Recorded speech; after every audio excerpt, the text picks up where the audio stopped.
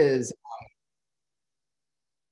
it really is made up of 10 distinct and different programs. There's federal land acquisition, which they call CORE, at the Park Service, the Fish and Wildlife Service, BLM, and the Forest Service. There are emergency recreational access funding. There are state grants, including Forest Legacy, Fish and Wildlife Section 6, which deals with endangered species habitat. The American Battlefield Protection Program is part of the LWCF, and the Highlands Conservation Program, which is focused in New Jersey, New York, and Pennsylvania, is also part of LWCF. I often joke that this program is like a Swiss Army knife, right? It's got so many different tools in it, tools which can be used to solve local problems, community problems, states problems, or advocates problems, whether those are access, whether that's trail improvement or creation, or it's simply straightening out the patchwork quilt of land ownership across our country. So, and then the last thing I will note is that the Land and Water Conservation Fund, that $900 million a year, is split equally between these federal side programs and what are referred to the state side, or the grants to the state's programs. And those are big numbers. What does that mean? $1 billion a year is awfully big and sometimes hard to wrap our heads around. And so what I thought I would do is actually give a couple of examples of how the Swiss Army knife of the Land and Water Conservation Fund has been used and continues to be used to solve problems. And so I'm going to start with sort of the bigger picture project and work my way down. So next slide, please. The first example I want to use is the Bonneville Shoreline Trail in Utah, which Todd and I and Aaron have worked closely on to protect and help finish the Bonneville Shoreline Trail. This trail is envisioned a nearly 300-mile trail that will eventually stretch from the border between Utah and Idaho south past Utah Valley and south of Provo and Orem. But to date, only about 100 miles is completed. One of the big challenges with the Bonneville Shoreline Trail is that its alignment currently runs right along the boundary between the Wasatch Cache National Forest and the communities that all along the Wasatch Front. That also means, though, that 85% of the population of Utah live within an hour's drive of the Bonneville Shoreline Trail. That is more than 3 million people who have access to the trail. But that alignment presents real challenges. Recently, the Trust for Public Land, it's hard to see this map because it's a little bit small, but we did an analysis and identified more than 1,500 private property parcels that the proposed trail alignment would cross. Using basic real estate data, that means that if we wanted to purchase all of those 1,500 parcels to complete the trail, it would cost $555 million at a minimum. That's $500 million. That's pretty pie in the sky. That's not super feasible. But the Land and Water Conservation Fund can be a tool to help solve some of these problems, to hone in on particular parcels, to connect portions of the trail that have already been created. But it also can inform the Forest Service as we think about potentially realigning the trail to avoid all of those private property conflicts. We're excited that since the early 90s, the Trust for Public Land has completed more than 3 dozen projects up and down the Bonneville Shoreline Trail. And as I mentioned, over the next 20 years, we hope to do even more of those and complete the trail and the vision of the BST. So that's a big picture one, 300-mile long, the full length of the Wasatch Front. Next slide, please. Another example, though, is up in Oregon. And this is a project called Spence Mountain. Spence Mountain is a really picturesque place right on the shores of Klamath Lake, just north of Klamath Falls in south central Oregon. Spence Mountain is an area that's been privately owned for generations, and in fact already has a series of single track mountain bike trails built through it. They're a popular destination for mountain bikers, and there's a pretty robust mountain biking industry or a couple of shops there in Klamath Falls, which is a relatively small place. Unfortunately, recently the owners of this area proposed to sell it off to a developer to develop a resort, a luxury resort, including lakeside cabins, golf courses, and some working forests, and it would have been shut off, and these mountain bike trails would have been closed down. So the city of Klamath Falls, together with the Trust for Public Land and other local partners, we've worked and we've secured LWCF funding to purchase Spence Mountain. In fact, just a couple weeks ago in the president's budget, the last piece of that puzzle came through as a Forest Legacy Program grant that will complete the purchase of Spence Mountain, stopping the development of that luxury resort and ensuring that this is a destination, mountain bike destination that will benefit the economy of that small rural town there at Klamath Falls. Next slide, please.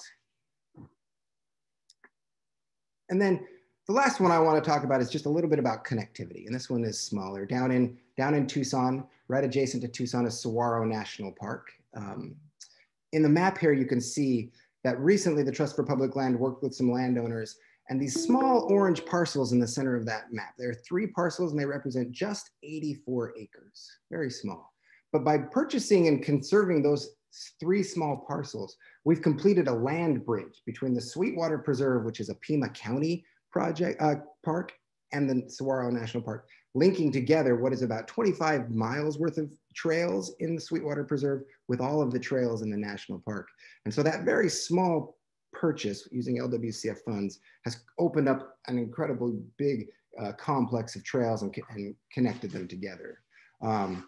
Next slide, please, John. And so those are some of the examples of federal funding and land acquisition going to help connectivity, help to preserve places where there are existing trails, and help complete the vision of some of these big trails across the country. The other side of the Land and Water Conservation Fund is the state side, also called the State and Local Assistance Programs. Those are formula grants that go to states. They require a 50-50 match. And most importantly, those are informed by the State Conservation and Outdoor Recreation Plans, or the SCORP, which we are gonna talk about in just one moment. But more recently, in addition to the stateside formula grants, a new program called the Outdoor Recreation Legacy Partnership Program, which are competitive grants to urban programs, that's been established. Recently, that was increased from 25 million to 125 million. And there is a current grant application round out there for those ORLP grants. Those are generally targeted to underserved or historically underserved in urban communities, but they can include trails, bike trails, connectivity between urban parks, and connecting urban parks up to the to public lands as well. And I'll just use as an example of that, I mentioned the Bonneville Shoreline Trail at the start. So in addition to those federal LWCF dollars used to complete the trail, the state of Utah has earmarked $5 million of their LWCF stateside allocation for the Bonneville Shoreline Trail. And so together, the federal and stateside pieces are working hand in hand. And so with that, I've hit my 5 minutes, and I'll pass it over because it's important to note that to really access many of those stateside grants, the states, each individual state, often through the Department of DNR or the Parks and Rec Department, they utilize that money, and that is based on their SCORP. And so with that, I'm going to hand it over to our colleague here, Laurel Harkness. Laurel's a former California Regional Director for IMBA and is currently the Executive Director of the Society of Outdoor Recreation Professionals. And she's going to talk to you about SCORP. Laurel, hand the baton to you. Thanks, Mike. Yeah, thanks. It's great to be back with all my mountain biking friends. So yeah, in a different role. So SCORPs, yeah. So the SCORP isn't like the direct funding component, but as Mike kind of laid out, it's tied into the LWCF program. So, and I think the thing to note around SCORPs is that, and LWCF is that this is not a new program, right?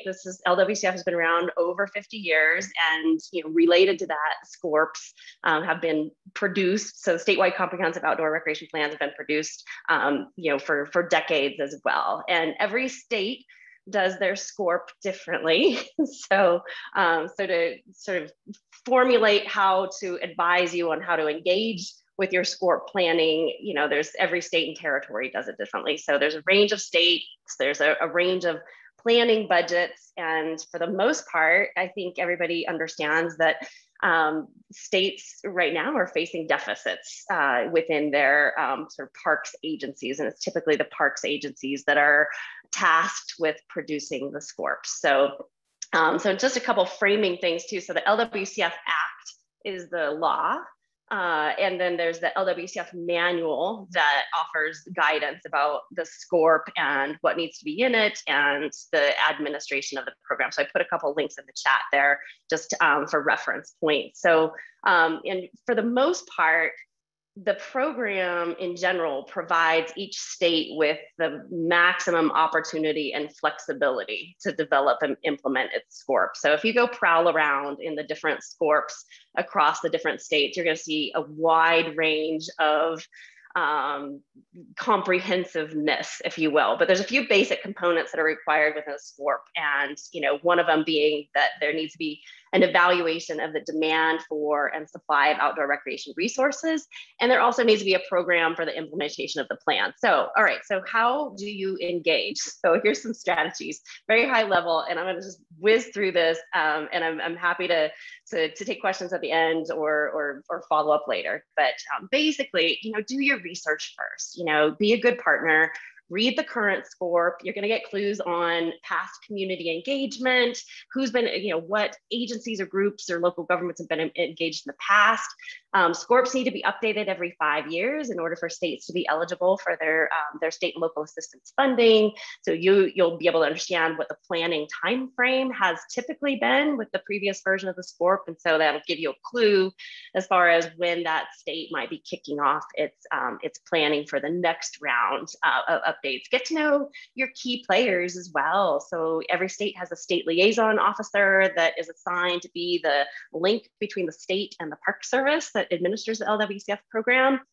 There's typically a SCORP planning lead, so a recreation planner that's, you know, tucked within the state agency. A lot of times they have a job that's outside of planning. So when SCORP planning comes around, they have to wear 2 hats at once. So typically overworked and under-resourced and sort of siloed. There's also like a Park Service regional rep a lot of times that is a good person for you to at least know who that individual is to interface with. And then in larger states, a lot of times the LWCF program, the grant part of the program is administered in a different division than like the state parks or they're the planning division. So planning and grants might be in separate departments. So understand, you know, who's in which place. And then also, you know, get to know your grant guidelines. A lot of times those are tucked within the SCORP. A lot of times they're separate, but understand the open project selection process because there are opportunities to inform the grant guidelines, and so that will have some implication for mountain bike advocacy groups. And then also just generally assess you know, the return on investment. You know, it's a process to try to seek LWCF funds. You've got to weigh that against the landscape of other funding opportunities, what your projects are, and just, you know, make a decision based on your own capacity whether this is worth pursuing. Aligning with eligible sponsors. So nonprofits cannot apply directly for LWCF funding. It has to be through state and local and tribal governments. So, so you've got to have relationships with these local governments, and as they are the ticket to funding for trails projects under LWCF. Cultivating regional partnerships. So again, you've got to create an ecosystem that is key in sort of community level project scoping, planning, and prioritization. And this ecosystem of regional partners will be also key in implementation. And I strongly advise you to invest in regional partnerships. They do require care and feeding, but I think in the long term, they make for an attractive community to invite funding, not just from LWCF, but from other federal or state funding sources. So, and then you generally raise awareness for LWCF. You know, you'd be surprised, a lot of local government folks and park admins, they do not know what LWCF is. They've heard of it, they recognize the acronym, but because it's been a chronically underfunded program, many local governments just really have no idea what the program is. So to Mike's point, you know, like, what is it, 98% of counties have been funded, through LWCF, familiarize with what projects and facilities within your own community have been funded, educate, also come up with a short list of what you may see in the future, a short list of proposed projects, and incorporate that into your sort of education campaign, if you will. And then just generally show up and do the work. I mean, we all do this. I mean, you're mountain bike advocates. You've been doing this for decades, and planning folks, especially at the state level, they're isolated, they're overworked, and they're really appreciative of strong and reliable partners. So be a helper, be a doer. Planning processes are lengthy, and so don't just show up to one meeting and think that that's going to be enough. Like be there, through the whole process. Next slide. So kind of just stepping it up to the next level here. So I know that there's varying capacities within the mountain bike advocacy groups. And so again, if you are serious about pursuing high levels of engagement with SCORPs and relationships with the state partners producing them. So if you've got nothing better to do, go ahead and look at other SCORPs in other states. You can identify desired language or goals that could serve to advance mountain biking. And I think IMBA is a great partner in being able to do this. I think that there are some great examples in some states that could be pulled. There's no reason to reinvent the wheel in a SCORP planning process. And so, having sort of an inventory of language, if you will, when you get into the SCORP planning process is good. So funding is an issue. There's a one-to-one match requirement, for LWCF state local assistance funding. You can use, for the most part, you can't use federal funding sources, but you can use RTP and you can use block grant funding. So good to be aware of. There's a real tricky piece in the timing of LWCF funding. There's land acquisition component of LWCF, and a lot of times there's land transaction that has to happen, but you've got to line up your match funding. So it's complex, and so do your homework. And I would advise you to develop a relationship with a high capacity land trust at either the state or federal level. And a good example of that is the conservation fund. They can help to sort of bridge the gap, if you will, the timing gap between when match funding may be available and when LWCF funding is available. Another source of match funding, and I would advise you, is that now with a permanently and fully funded LWCF program, this is play the long game. Just know that opportunities are going to be there in future years as well. And so make a case to create a use tax within your community. Especially if you're in a natural amenity community, I think the timing is really good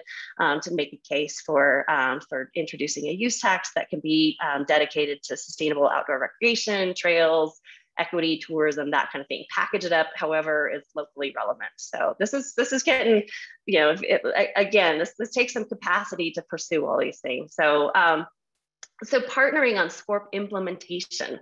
So the planning is one thing, but the implementation is another thing. And I think for the most part, because there's a short turnaround on the planning, so only 5 years in between SCORP updates, I think the SCORP planners are continually frustrated in that they feel like they finish one plan and then they have to go right into the planning process for the next update. And there's not enough time or energy or capacity to actually implement these really great things that come out of the SCORP. And so if you are presenting yourself as an implementation partner to be able to take the goals and objectives as they're outlined in the SCORP and infuse them into your communities, and the project level, I think it'll go a long way. It's relationship building is what it is. So, and then developing state legislative champions. I think a lot of you already have relationships with your own state representatives. And again, getting back to kind of the education campaign and raising general awareness for LWCF, a lot of state elected leaders don't know what the LWCF program is. So just generally let them know what it's about, educate them about the fact that there is a SCORP, and those relationships with those state elected leaders can help in oversight of the program, accountability. Those state elected leaders also have influence over the local governments who are the ones that will likely be the project applicants, with trails component in there. And then also there's probably going to be a need for continued advocacy for funding of the SCORP plans in general and SCORP implementation and overall recreation budgets. And so, as advocacy organizations, you can advocate more than just the state staff can't advocate for funding for their own departments so much. And so you can be a good partner in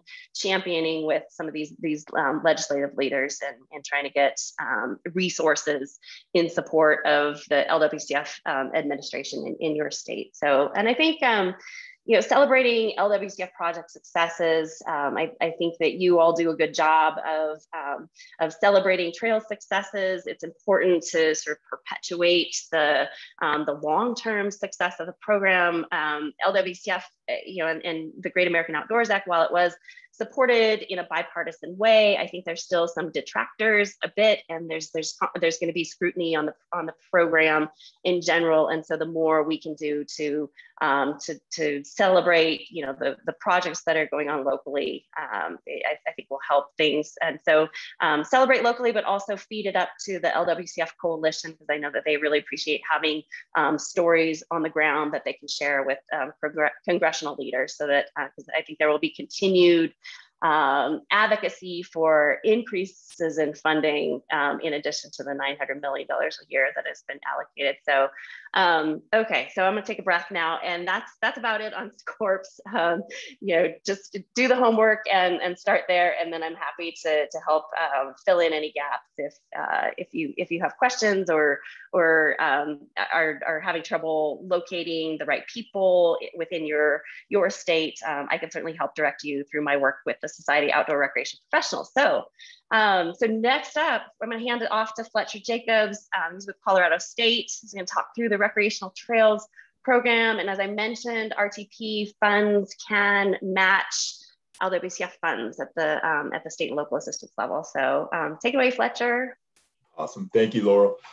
Good morning, good afternoon, everyone, depending on where you're sitting. My name is Fletcher Jacobs with Colorado Parks and Wildlife. And I think as the initial email that went out about this called it the confusing alphabet of acronyms. So RTP, Recreational Trails Program, is what I'm going to hit. And as this very helpful slide that IMBA put together kind of outlines it very well, these are dollars that start with our partners at Federal Highways Administration, get sent to the states, and then hopefully find their way to nonprofit organizations.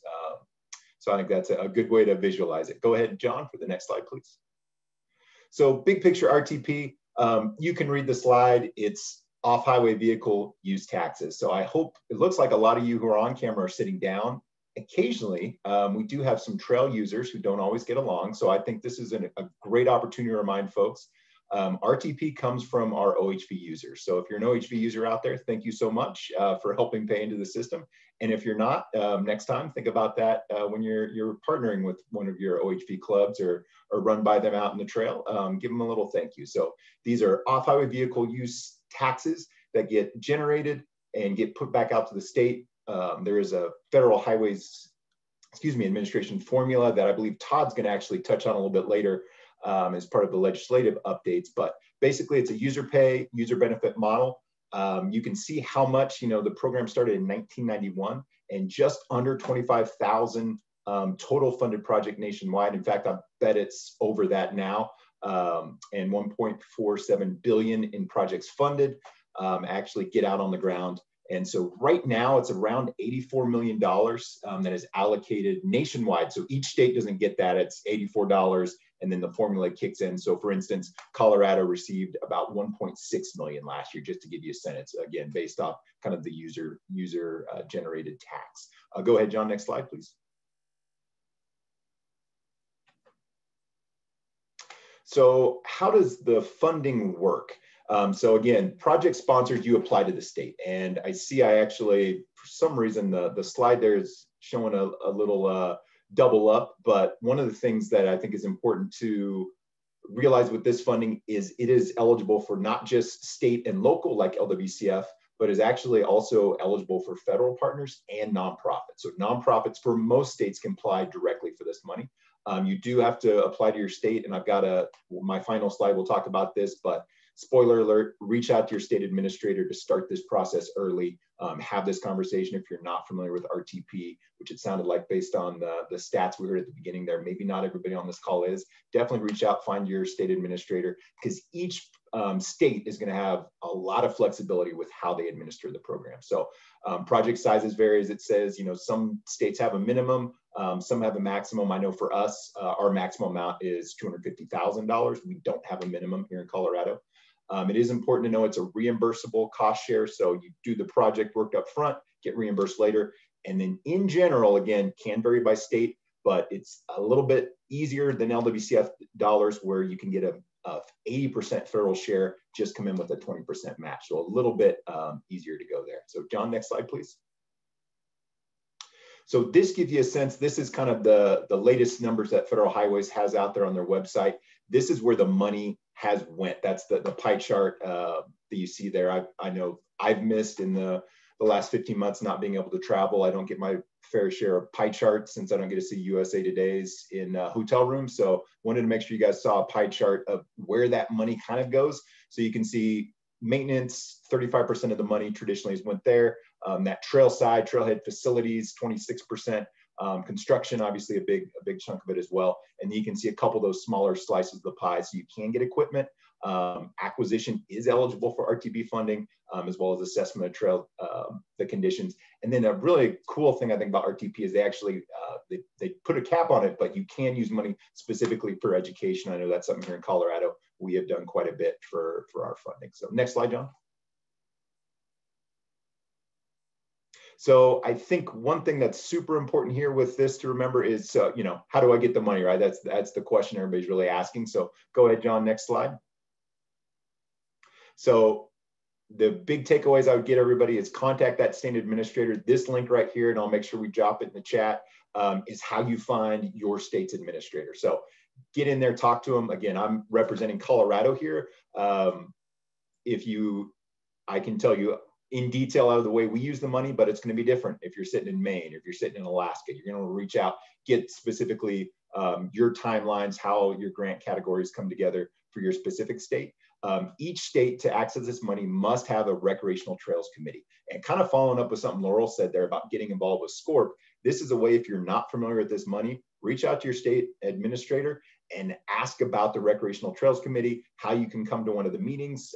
By law, those the committees have to meet at least once per the federal fiscal year. I know several states, including Colorado, we meet 4+ times a year, depending on the topics we have to discuss. And this committee has to be made up of non-motorized and motorized users.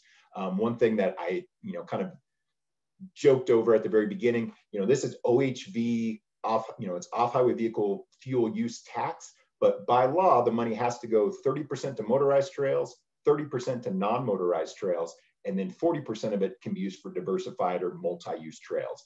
And each state is in control of that diversified, what it means for their state. So for instance, here in Colorado, we put some of that diversified money to our snowmobile program.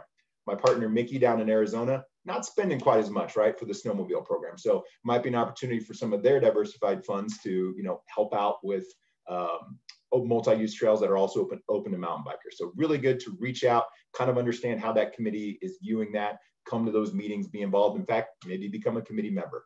So the other portion, I think Laurel put that in her extra credit as well. It is a great idea to jump on and actually look at the RTP database to see projects. For instance, we've had 511 projects here in Colorado. You can look and see, all right, well, recently, what has the State Trails Committee put forth for funding for RTP projects? You can get a sense of, here's some of the mountain bike projects, here's what scored well. You can get in there, get some more information around those projects. And then finally, consider youth corps involvement. It's actually written into the latest version of the legislation that we are highly encouraged as states to use this RTP funding to work with youth corps, bring them out. Again, maintenance, you saw over the course of time, over 1/3 of this money has went into maintenance. A lot of that ends up being youth corps crews going out to work. So certainly something to think about engaging with them. So that's a lot for a very quick overview of RTP. So, but certainly happy to answer any questions at the end or one-on-one later on. With that, I'm going to turn it over to Aaron, my Centennial State partner here from IMBA. Thanks, Fletcher. So as what what we've been talking about from here has been more on a federal side, but not something that IMBA on a regular annual basis distributes a lot of information about. We work on LWCF, we certainly work on these issues, but we don't regularly send out information to our membership through emails and newsletters. But the subject that I'm going to talk about, we do on an annual basis send out information, and we house a web page on our website that has the applications and information there. So I was surprised to see that only about 85% have gone after these grants or maybe received these grants. Certainly can understand from the recipient side of it that there would be less, but there's only so much money to go around. But I encourage you all to apply for it in next year's coming. So the National Forest System Trail Stewardship Grant Program. It's money directly from the Forest Service that can flow to nonprofit organizations, specifically nonprofit organizations with 501c3 status to do trail work and maintenance and deferred maintenance. Next slide, John. So as you can see on the top here, this is in a collaboration with the groups that are shown on the top of your screen.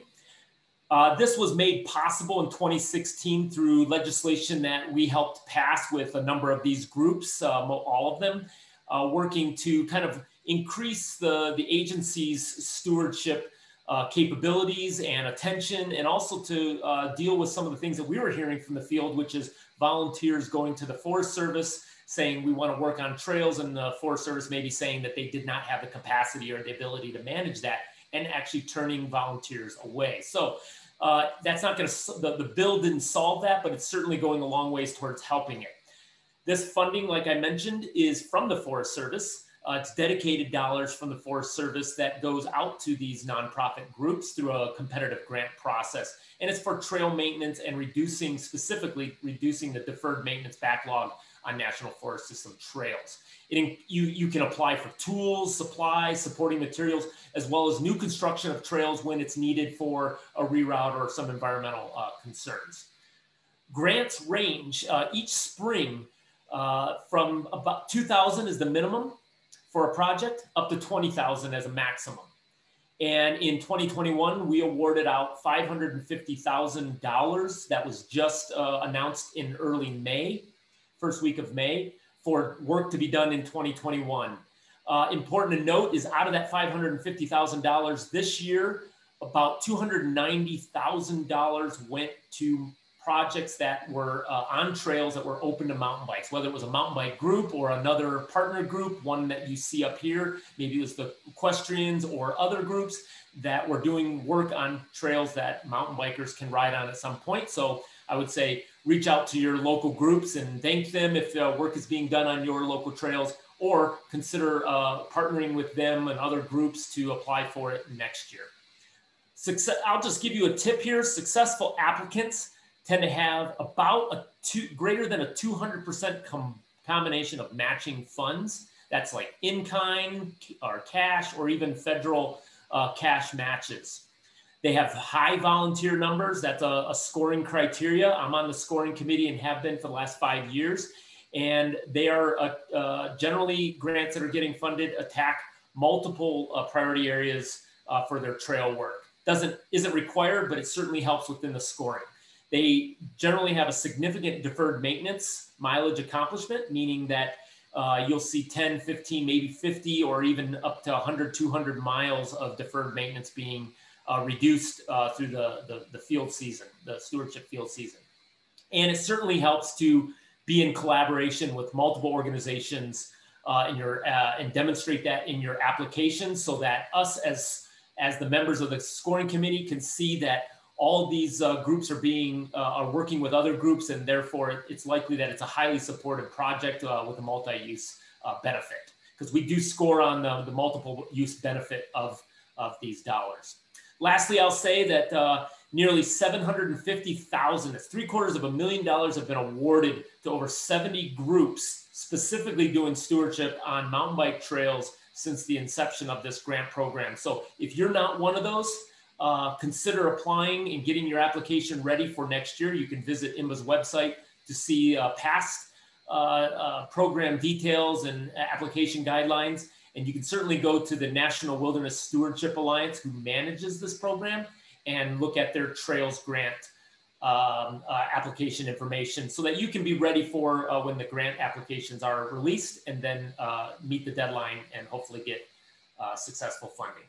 I'm going to turn it over from there to Brenda of the Forest Service, and she's going to talk about the Great American Outdoors Act and the Public Lands Legacy Restoration and sort of the National Forest Foundation work in combination. So thank you very much. Brenda? Great. Yeah, thanks, Aaron. So yes, two specific programs that I'll be talking about. The Deferred Maintenance Fund that was authorized under the Great American Outdoors Act last summer. And essentially, as you can see on this slide, so the act authorizes additional funding to come to the federal land management agencies directly, and then those agencies can then in turn put some of that money into agreements to help fund partner organizations. And then the other program I'll talk about is the National Forest Foundation Matching Awards Program, which again, Forest Service funding goes into an agreement with the National Forest Foundation, and then they in turn run a national competitive process that nonprofit organizations can apply for those funds. Next slide, please. So before I get too into the nuts and bolts of those, I want to talk about the structure of the Forest Service, because it's really important for you all to understand where best to integrate and to talk with people to get involved in projects.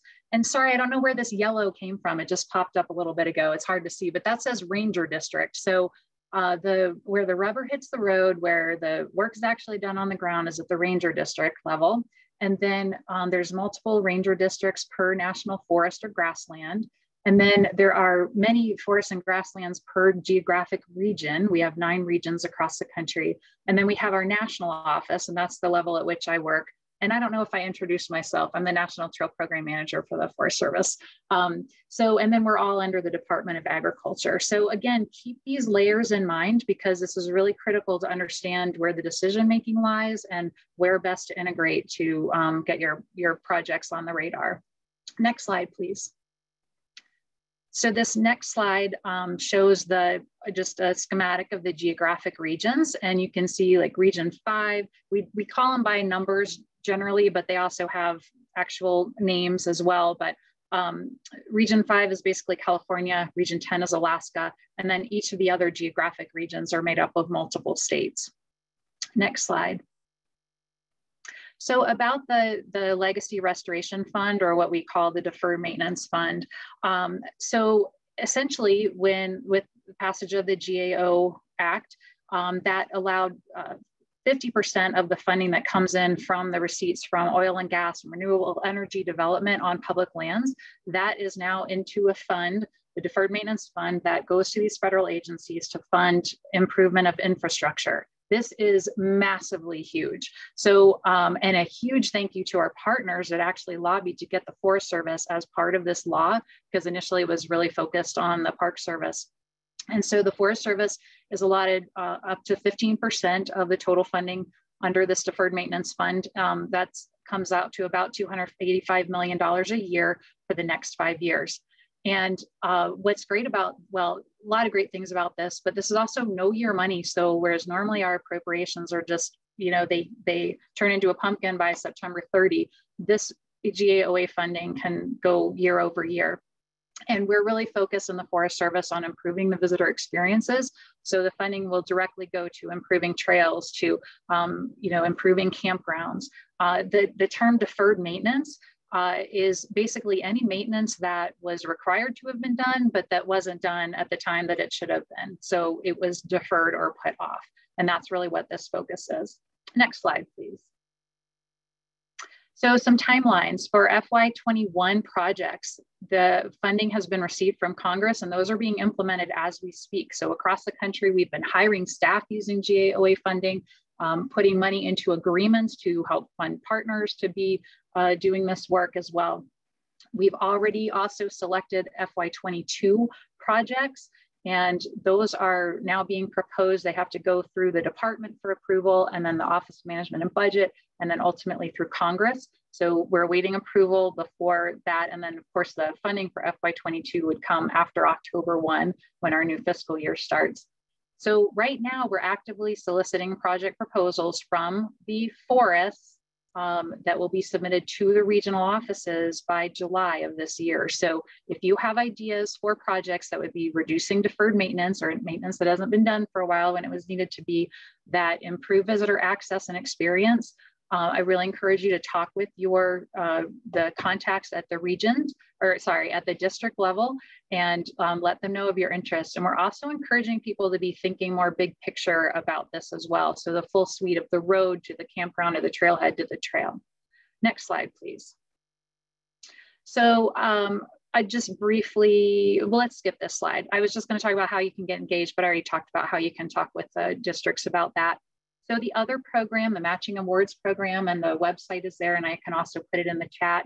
Again, this is every January and June. So there's 2 different funding cycles, and those are for national competitive process. The dollar amounts can range from anywhere from $5,000 to $60,000. There is no actual cap. And the project should be no more than a year long, and they're supposed to be shovel ready. So no planning needed, just get out on the ground and make things happen.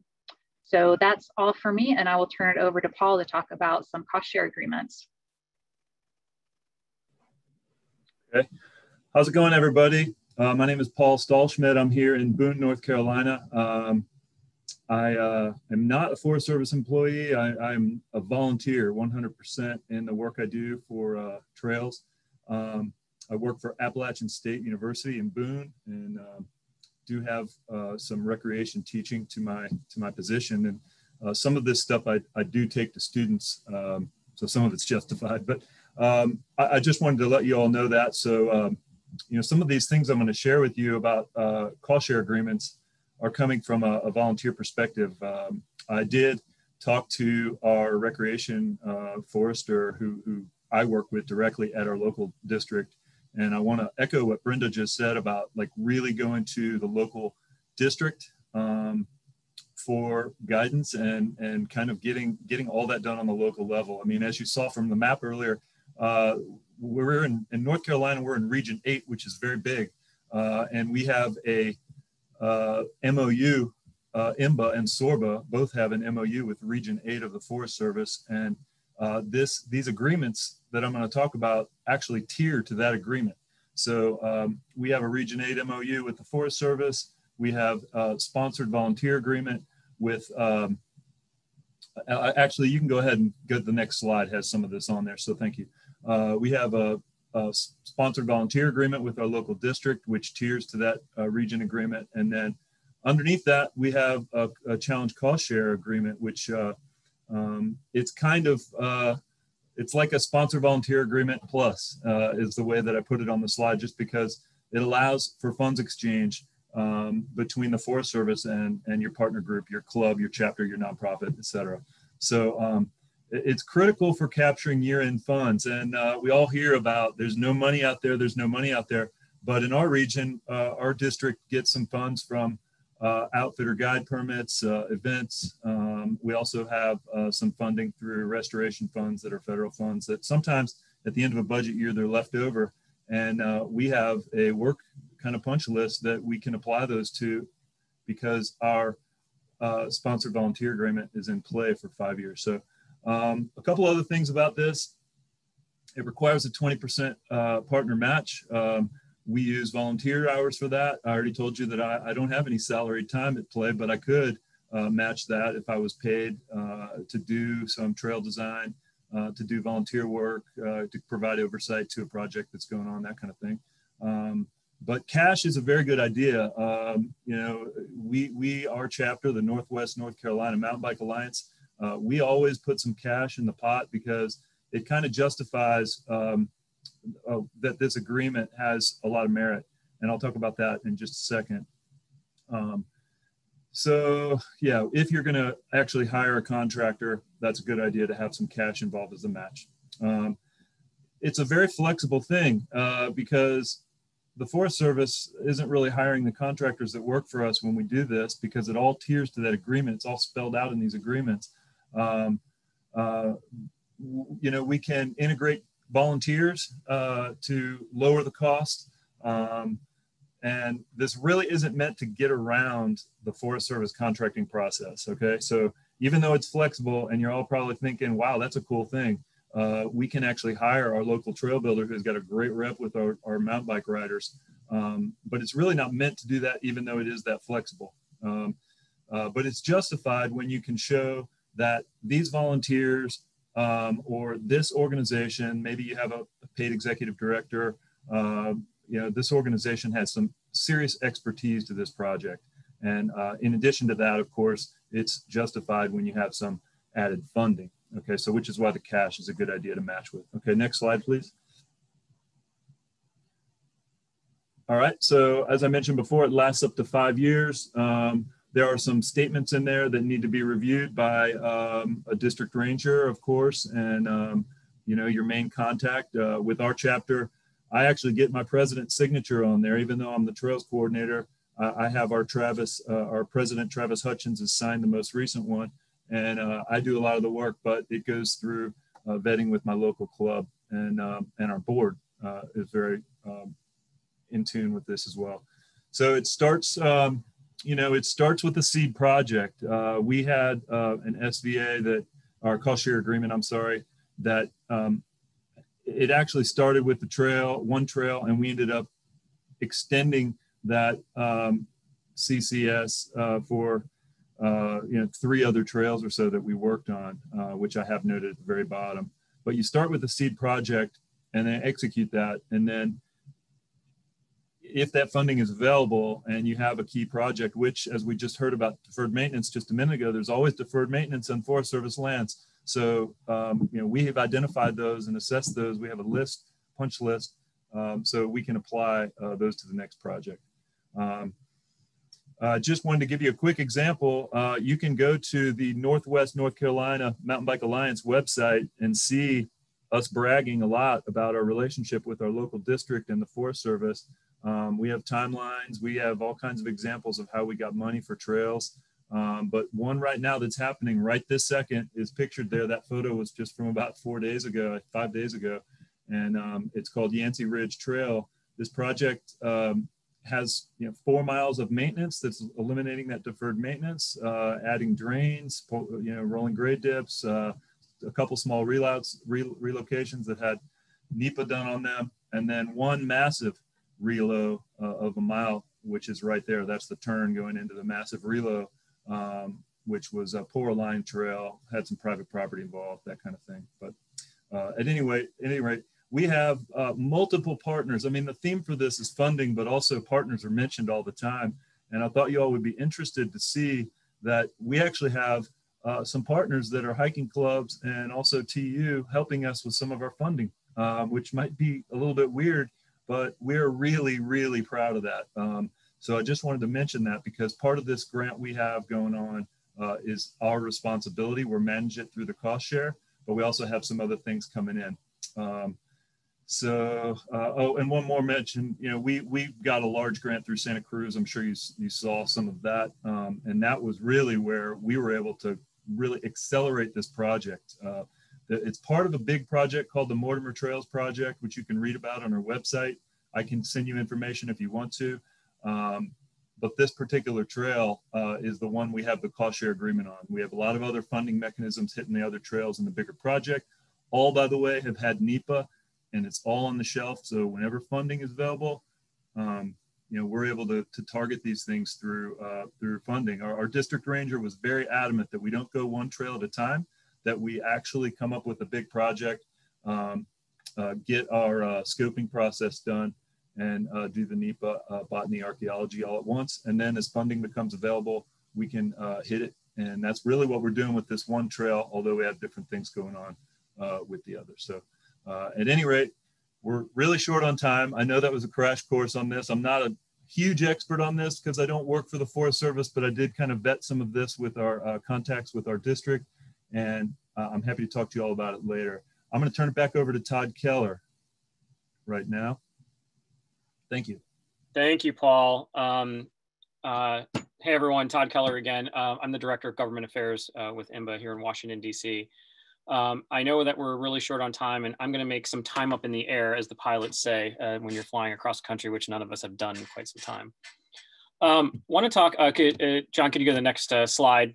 I want to touch on appropriations just very, very briefly. We're in the middle of it. It's a yearly, an annual process that Congress goes through to basically not basically, but fund the federal government. And it includes all of the land management agencies. And I've highlighted a few here. And if you'll see underneath, like the Bureau of Land Management, BLM, National Park Service, on and on and on, those numbers for fiscal year 22, those are the president's budget numbers. So it starts with the president. The House Appropriations Committee also starts to go through a budget process, and then they basically blend those two budgets together, and then it goes to the congressional process where they fund it. Oftentimes they can't come to an agreement, so what they'll do is a continuous resolution and just adopt the budget from the previous year. It makes it much easier when the president and the House and the Senate are all in the same party. Usually when they're not in the same party, it becomes a very sort of a knockdown, drag out type of fight. But anyways, appropriations, we engage in appropriations. It is a daunting process. We learn something new every time we go through this, and it can be very, very complex. Anyway, so I'm going to go to the next slide because I'm trying to get through this quickly. I want to talk about a little bit about the legislative work that we're doing.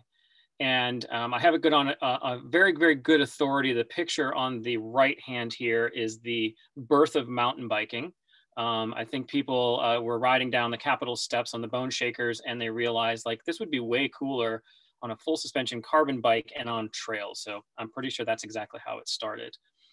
But as we talked about RTP funding, there's and you can see it, it's sort of the small print, but it's the Recreational Trails Full Funding Act of 2021. This might be the most important piece of legislation that the trails community works on. We talked about the $84 million. Fletcher mentioned it a couple times. What this bill will do is almost triple the funding from 84 to between 250 and 290, depending on a report that the Federal Highway Administration will end up doing to figure out where the money is going and how much that's in there, those two things. So we work in a big coalition with motorized and other interests, you know, the hiking community and everyone else, because this is direct dollars to trails. A lot of the stuff that we've talked about today helps with other pieces to the trail ecosystem. This is direct, and it's you know, again, it might be the most important thing we work on to this point. That's not to say that the other two pieces, and there's a number of other pieces of legislation we also do, but these are the highlights. The Parks, Jobs, and Equity Act, we work with the Trust for Public Land, and Mike Bybee and I spend a lot of time working on that. And then there's the 21st Century Conservation Corps. All of these bills inject funding into outdoor recreation in one way or another. And you can read the slides, and this is recorded, so you'll be able to go back on this. And I will leave you with this. It is clear that outdoor recreation is an investment worth making. It's clear from the agencies, it's clear from the administration, it's clear from Congress. And so this is one of the reasons we really wanted to do this webinar. And I know people, you know, this is drinking out of the fire hose. This is a lot of information. We're 2 minutes over already. But we're not going to abandon you as far as that goes. We are going to follow this up with a lot of materials on our website. Depending on your feedback, we may even do a breakout of just RTP if people are interested in that, or the cost share grants or something of that nature. So you can guide us to what information you really want to know about, and then we can take a much, much deeper dive into how all of this works and what the specifics and the particulars are. So I'm going to end my piece right there, and I'm going to pass it to John. Hopefully some of us can stay on for some questions. We would hope to get to a question answer period, but again, there's a lot of information. So John, I'm going to hand it back to you.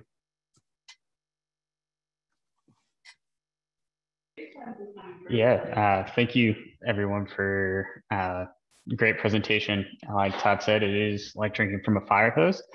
So we're gonna transfer into a little bit of a Q&A. We can't answer every possible question, but you will get a post-event survey coming out here soon that will provide an opportunity for you to ask additional questions, and we'll work on getting a FAQ for federal funding put up on our website and get that to all of you who have attended. With that said, let's see what questions we have. Would love an RTP breakout. think everyone would. We will be mailing, we won't necessarily be emailing out the recording, but you'll get a link to a post-event blog that will have the recording in it, along with those resources that Todd alluded to. Let's see, if you have any questions, feel free to throw them in the chat.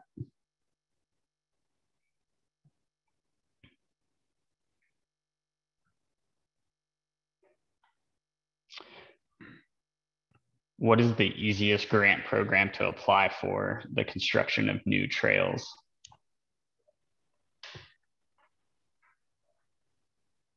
I'll go ahead and mention that. One thing we didn't talk about in this webinar is some of the stuff that IMBA has within our Accelerator grant program and our Dig In grant program. So I would say that if you're looking at new trails, you might want to first start with working to apply for those. You can double dip, so to speak, and apply to multiple different processes or programs, including the ones that we have talked about today, and Accelerator grants and Dig In campaign. Great, thank you, Aaron. We have another question. Out of the National Forest Service funding opportunities, are those only available to serve national forest areas? Yeah, I can answer that. There's some nuances for sure. In general, yes, if it's appropriated funding from Congress, then in general, that's to be spent on National Forest System lands. There are some different agreements that we have, like a Good Neighbor Authority. There's some other authorities that do allow us to spend Forest Service dollars on non-Forest Service lands. And then also if we have easements that are in the Forest Service name, then we can spend appropriations on those easements as well.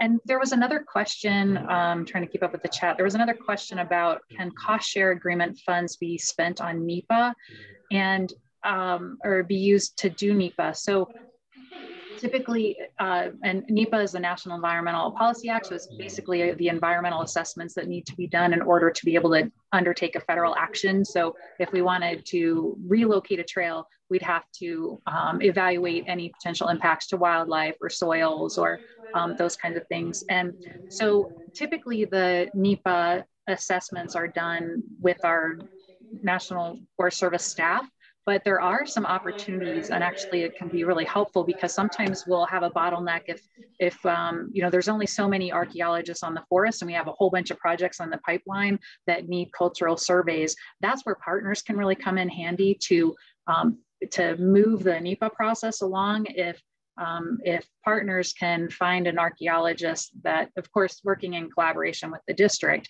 that the partners archaeologists could go out and do the surveys and then report back to the Forest Service archaeologists, that can really help to move things along, because NEPA can oftentimes be the hindrance to getting projects on the ground that can take a little while. So as far as cost share funding, so typically the cost share funding is, Forest Service provides funding to a partner, and then the partner could use some of that funding to help fund, say, again, an archaeologist to do cultural surveys. But you definitely want to, work through your districts with all of that and make sure that that's on the up and up. Hey, thank you, and Brenda. I can't speak to the BLM on that, sorry.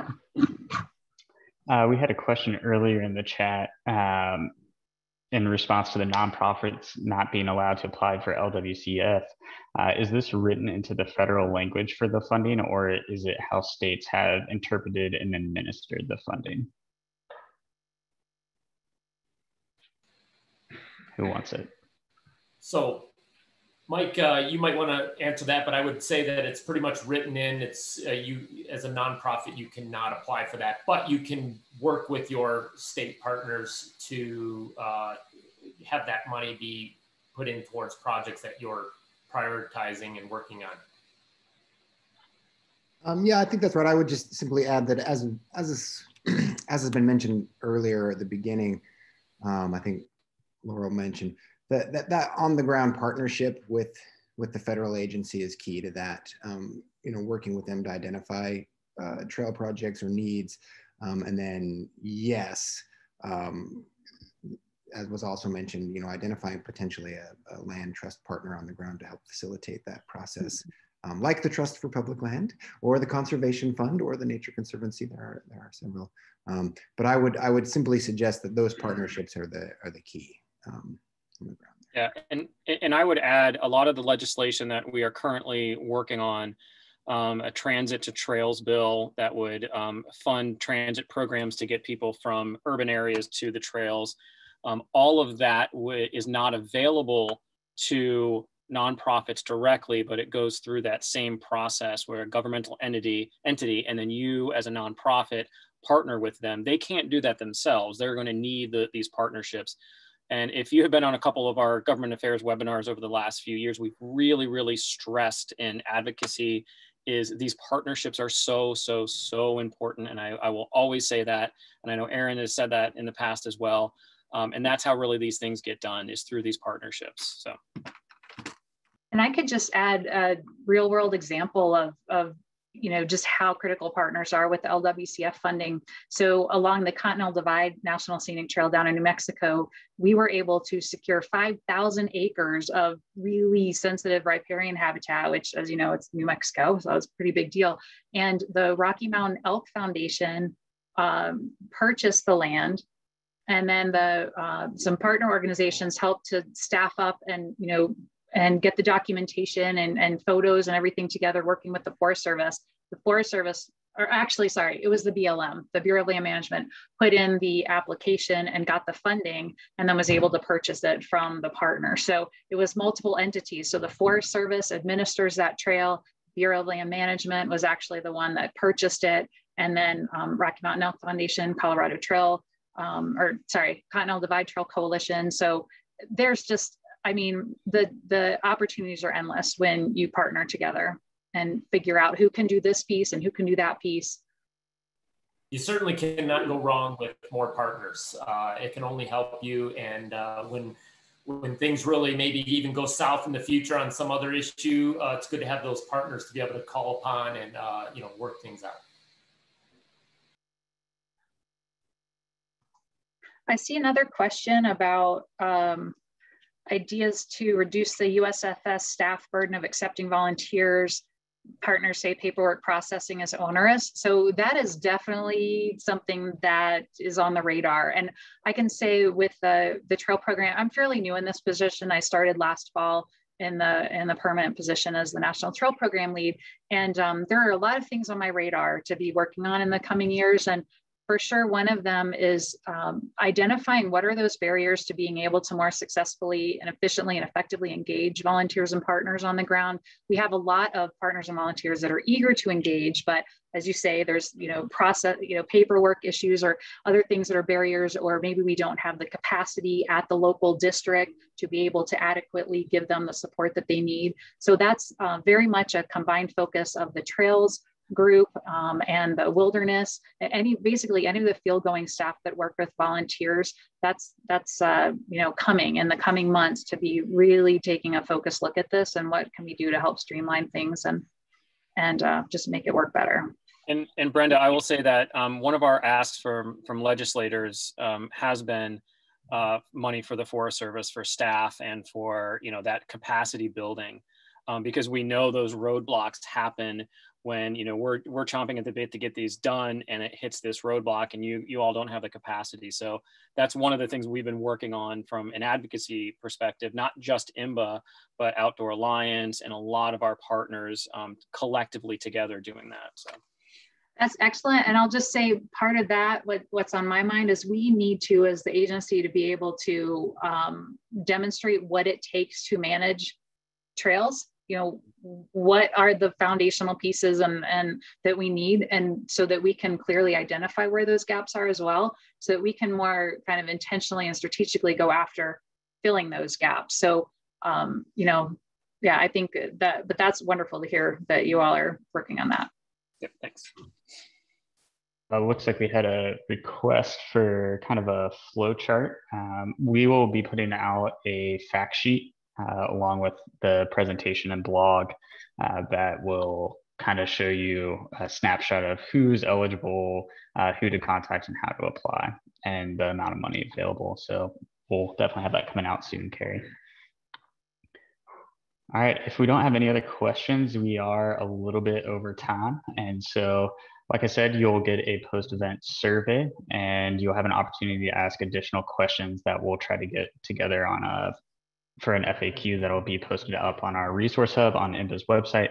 So stay tuned for that. And thank you all for joining in for this presentation. Yes, and thank you to the speakers. Really appreciate it. And again, we know that this was a lot of information for everyone to digest. And again, hopefully this elicits questions, and you guys can guide us on what your interest is moving forward. There is a lot of money out there for trails, and this is really our time to really capitalize on that and build this great infrastructure for mountain bikers. So thanks, everyone. Have a great rest of your week. Appreciate everybody.